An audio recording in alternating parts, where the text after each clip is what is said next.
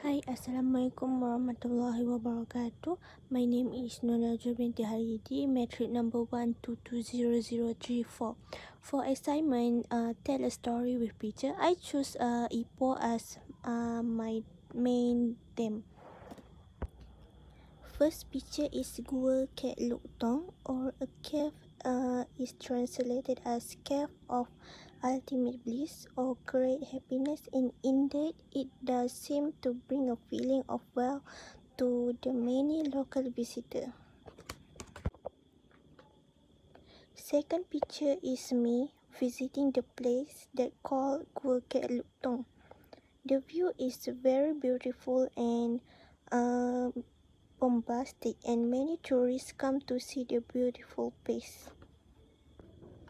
At the end of the picture, I explore the whole cave happily and amazingly with the view. I'm so happy and take many pictures as for my memory.